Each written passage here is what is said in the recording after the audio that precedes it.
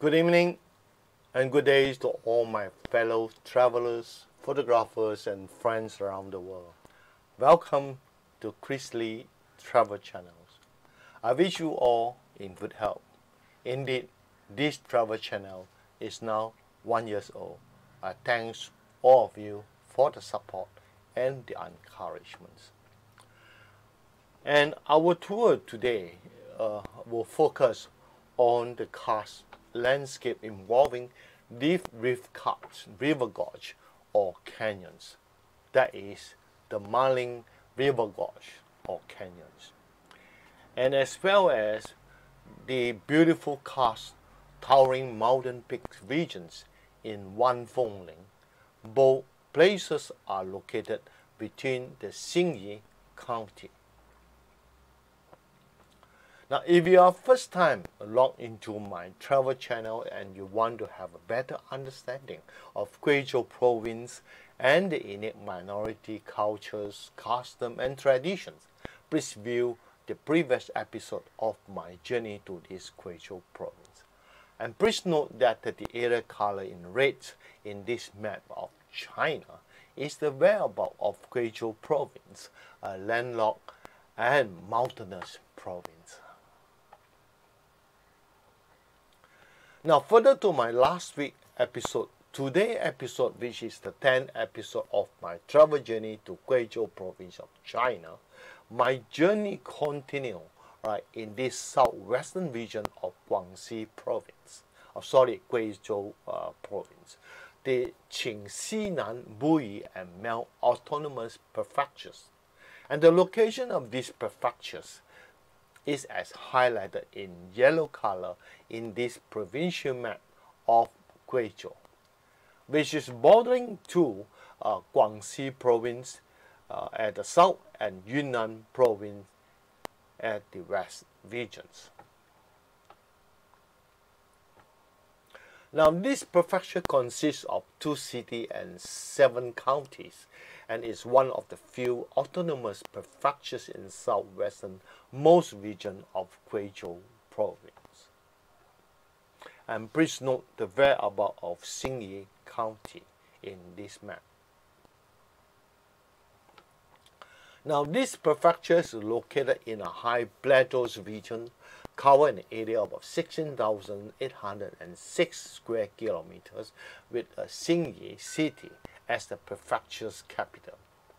With a population of around 3.1 million in the year 2010, and of which the Han ethnic groups took up 61%, while the Buyi took up 28% and Miao 7%, and the remaining 4% are other minority ethnic groups such as Yao, Jilao, and Hui ethnic minority. And interestingly, this prefecture is the gold producing region in China. And topographically, most part of the prefecture were either under karst plateaus or karst terrains, which cover nearly 70% of the total land area.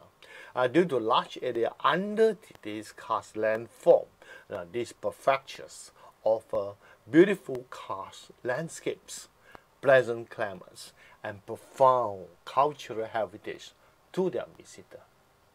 So let's begin our exposure to this Karst Landform in this region by understanding the uniqueness and the key feature of karst. Now, in this image, first of all, it comes to your view is 4 beautiful scenic picture, and basically this scenery are found abundantly in Karst Landform regions, which I intend to introduce to you today. Let's begin our exposure in this case. Firstly, karst is a scientific term named after the geographical district between Slovenia and Trieste of Italy, which has a very distinct landscape.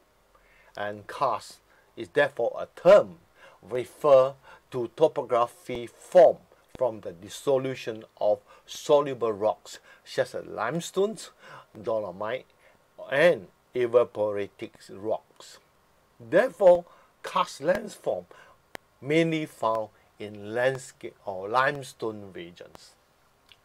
It is characterized by the underground streams with sinkholes, caverns, and springs.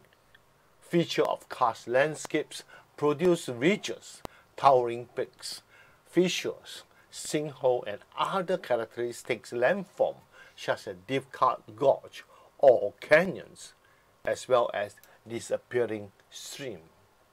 Karst landforms are found abundantly in Guangxi province, eastern Yunnan province, and Hunan province, beside Guizhou province. Popular sites such as the Yangshuo of Guangxi province and the Puzhehei of eastern Yunnan province, as well as Zhangjiajie of Hunan province. Now, let's begin our journey for today. The Maling River Gorge or Canyons is located in the region at the junction between three provinces, namely the Yunnan, the Guangxi, and the Guizhou province. It belongs to Guizhou province, and the location is marked in this map. Now, it is a long and deep, rich cut gorge or canyon by the Maling rivers of length of approximately 75 kilometers and of average depth vary from 200 to 400 meters, and the narrowest spot of the gorge or canyon is only 50 meters in width. Now, this scenic spot is famous for its deep cut gorge and with spectacular large number of waterfalls of not less than 100 of them. Most of them are of height more than 100 meters above ground, and other interesting features such as the Karst Cave and calcium tapestry. So my visit covered only a short stretch of Maling River Gorge where the waterfalls are abundant.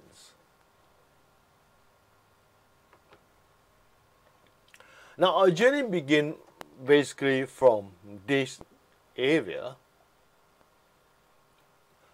It involves descending into the base of the gorge, and we have to walk on those well-constructed paths. And from one end to the other end, and a certain stretch of the path are formed by digging into the surface of the cliff, as can be seen in the subsequent images.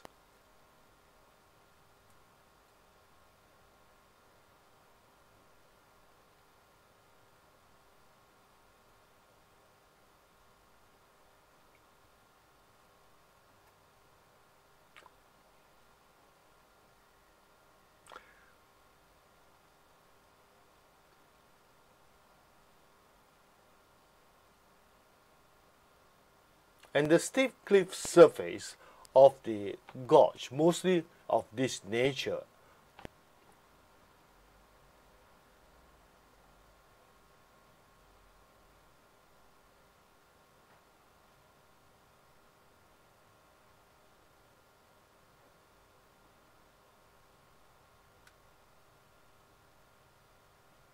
And at the lower section and near to the bottom of the gorge, whenever there is a large piece of flat land, it's turned into a resting zone for the visitor with sitting benches or stools provided.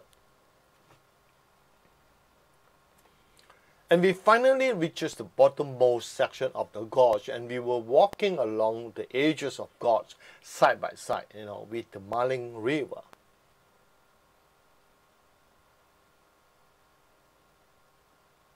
Now, then you saw the bridge in this image at the far end. This is a bridge that's spanning across the gorge, right? Within view, and we were walking toward the bridge directions until we were right below it.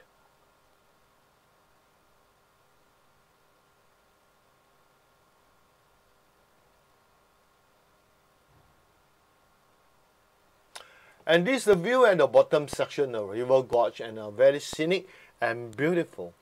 The mist formed by the tiny water droplets from the above. Can you see the mysterious at the one corner of this image? You can see the water droplets that hit on the surface of the river from this image.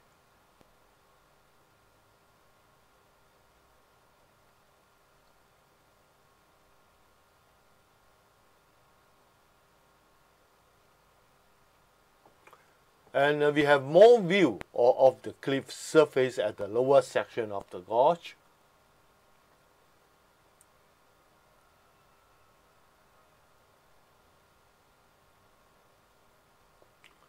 And we then walk across over the river through this suspension bridge.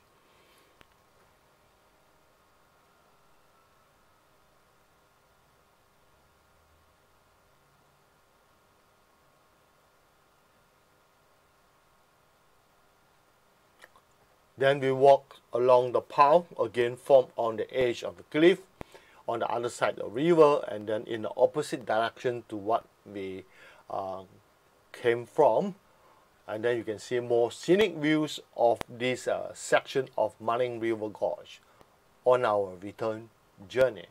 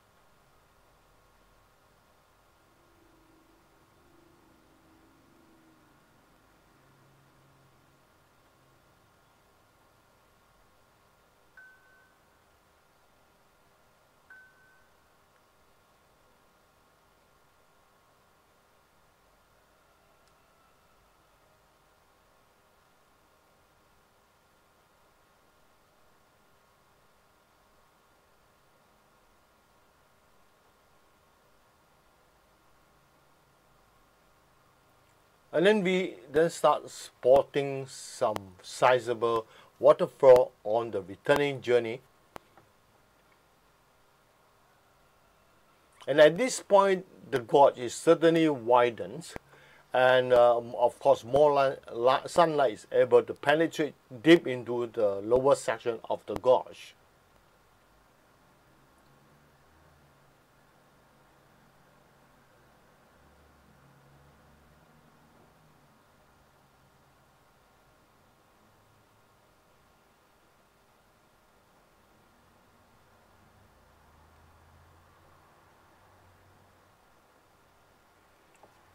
Then we will come to another suspension bridge, which we make another crossing back to the other side of the river. Here you can see some of tiny waterfall in every corner around the gorge. Now, it's in these sections that where the so-called famous Rainbow's waterfall is encountered. I will explain to you more what you mean by rainbow waterfall.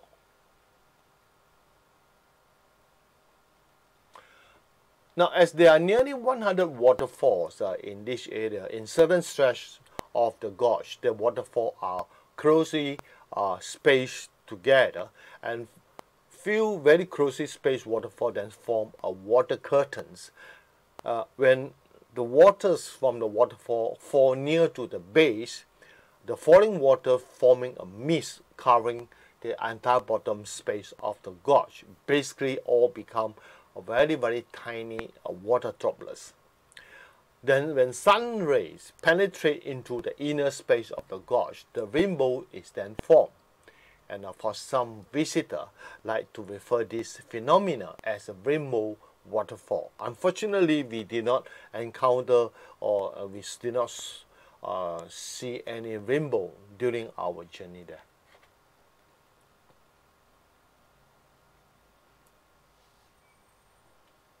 So this is actually the suspension bridge that we cross over to other side of the Maling River.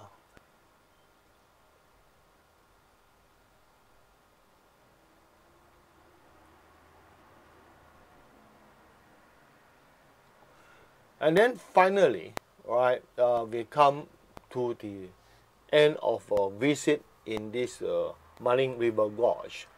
And after crossing the second suspension bridge, right, that's where we are walking back to our starting point.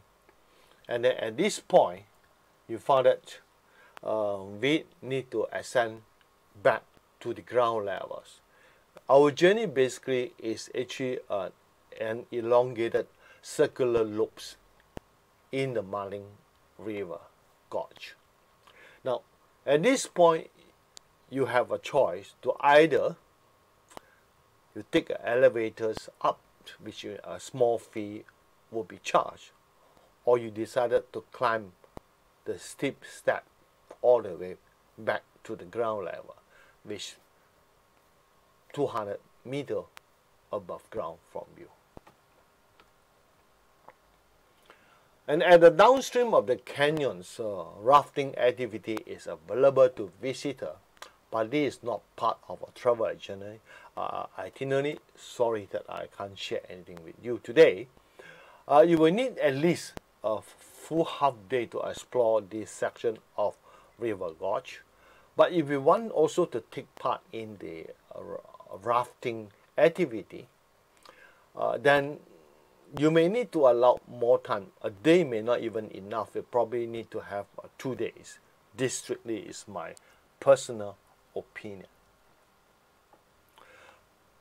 So let's move on our journey to next destinations, which is basically the Wanfenglin in the same county, basically the Xingyi County.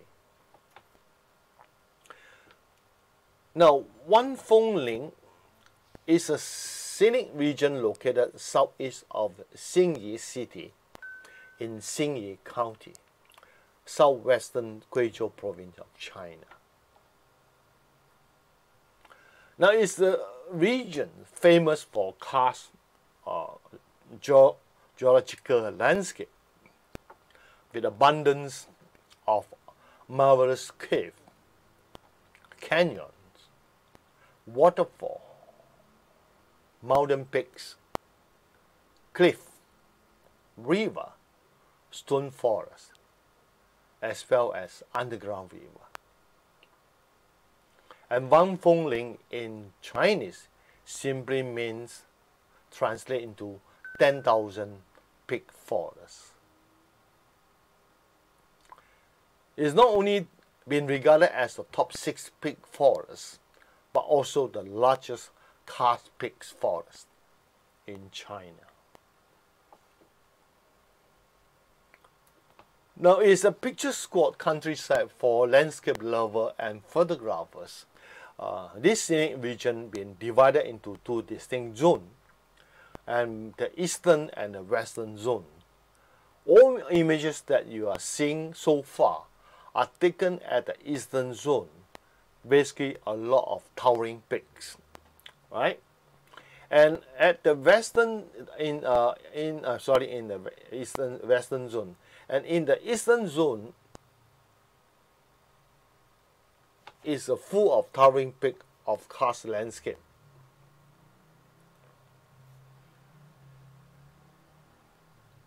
While the western zone is mainly of a plateau filled with farmlands and a few villages of Inuit Buyi people.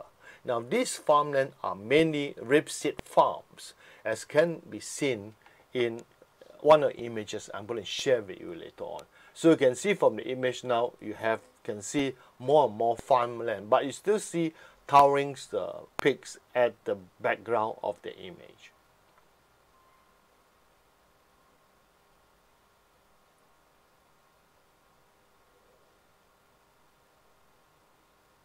For your info, all these images was taken in the morning sections.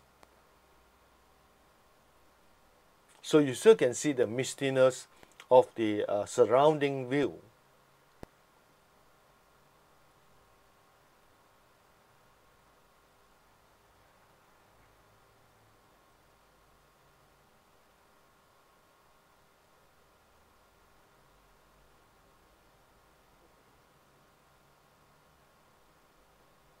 Here now we move on to reach the western zone. So you can see now, you can see villages in the picture. And my journey in this Wanfenglin involves trekking along 8-kilometer long, well-paved road on a nearby hill, overseeing the entire scenic regions. And along the trail, of course, there are many viewing spots with 6 stopovers stations have been pre-designed for visitors. And it's just a personal advice. If you want to save walking on the 8-kilometer long trail, you can opt for a paid shuttle bus ride, right? And the thing is, this shuttle bus ride journey will take about 90 minutes, and with 6 stopovers, and each stopover is approximately 3 to 4 minutes only.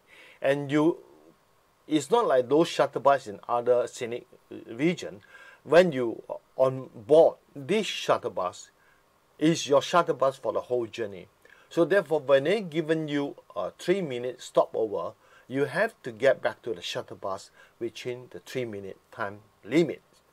And because of that, personally, I found that as a photographer, when you come to a very scenic spot, sometimes 2-3 minutes is not sufficient for you to take picture, because you probably want to set up your tripod, and you probably have to take many angles, many images, and probably you will spend half an hour or even longer to some of the photographers. So it is only for normal casual visitor which are not the vivid, so-called the avid photographer, right? But as a photographer, I still prefer you do the 8-kilometer trekking, taking your own pace in the entire journey.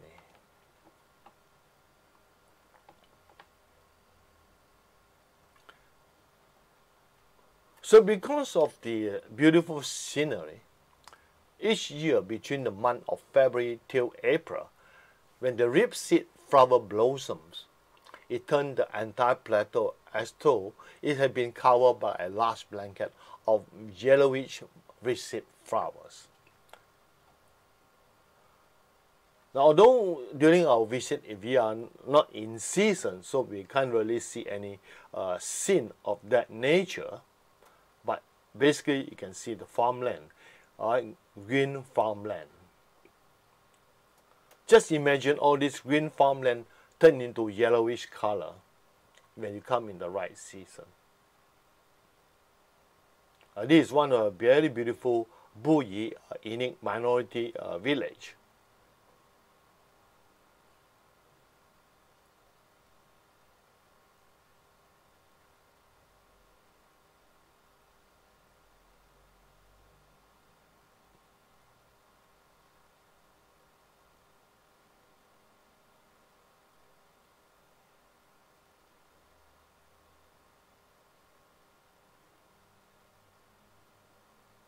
Here we are is the image that I've just inserted, just to give you an idea of how it will look like imaginatively that all the entire flatland, the farmland, had turned into a completely yellowish in color. It gives you a magnificent view, and that's the reason why each year that during the right season, that this area was fogged and crowded with photographers from around the world.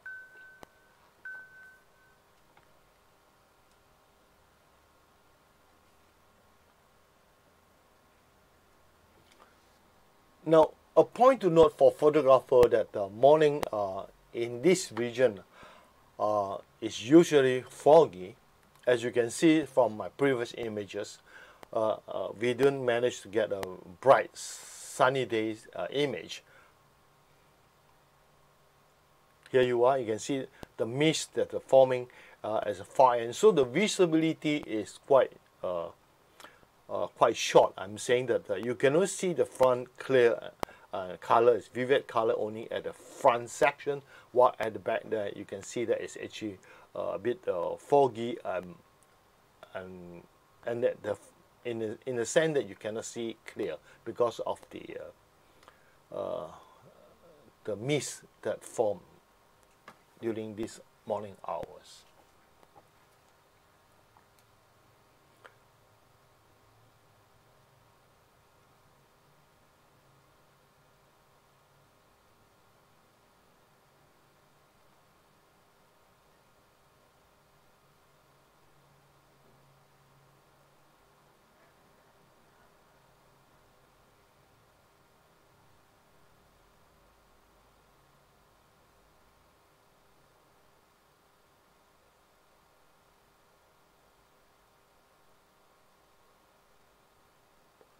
And then of course, during this scenic trail, we spotted a temple, small but beautiful, worth to visit if we have the spare time.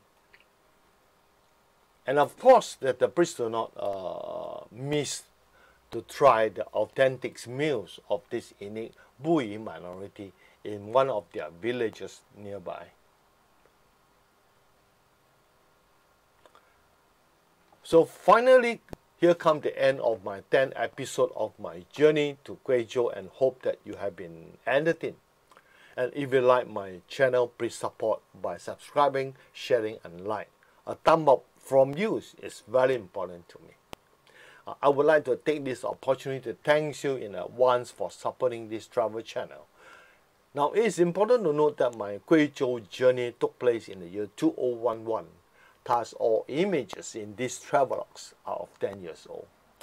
So viewers are reminded that the present condition of these tourist spots could be different from my travelogue images, as they are managed by operator, and over the last 10 years, things could have changed because they could have upgraded their common facility, and many things could happen anyway in a span of 10 years.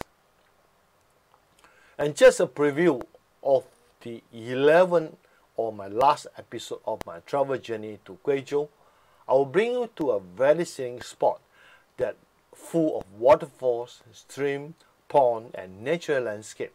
Is a 5A rating site by the China National Tourism Board.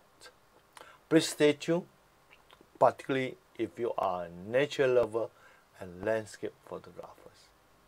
So before I end, I would like to wish you all in good health, and please stay safe and stay strong, and I shall see you next week. Bye.